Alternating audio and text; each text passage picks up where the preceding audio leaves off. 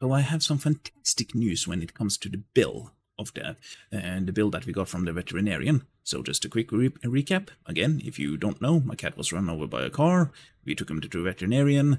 We got a bill from the veterinarian, or they estimated that it was going to be over $9,000. That was insanely expensive. Now, there has been some miscommunication with the veterinarian, the insurance company, and us. So I'm not really sure how this happened, because I did tell the veterinarian that we had insurance.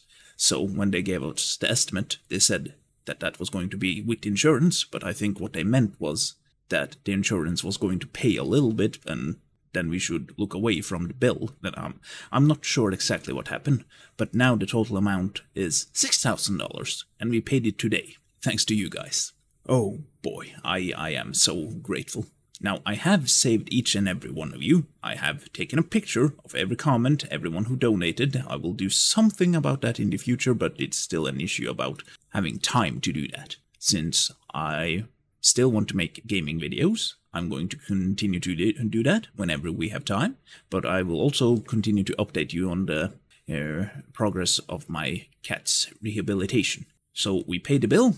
I am now officially broke, but it is all worth it for the sake of my cat. He is regaining mobility, slow and steadily. He can now hop around. He's starting to move his other leg a little bit more, which is good. We still need to stretch it, massage it, and we've gotten instructions from the veterinarian that we should tickle his feet with a cotton swab. So, yeah, we're just testing the waters. Now, there's still an issue about the rehabilitation that will take place at the veterinarian, because we're not sure if what we paid now covers that. But again, that is a problem for future Arajnin and future Max. Well, it's not going to be a problem for him, because we're going to figure it out.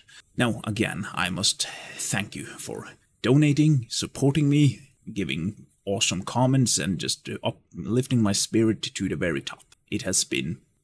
I am grateful. I am very grateful. And so is my wife, and so is my cat. Our cat, yes. So, yeah, but we're still selling stuff. We're going to sell the cage that we bought because, well, he doesn't like the cage.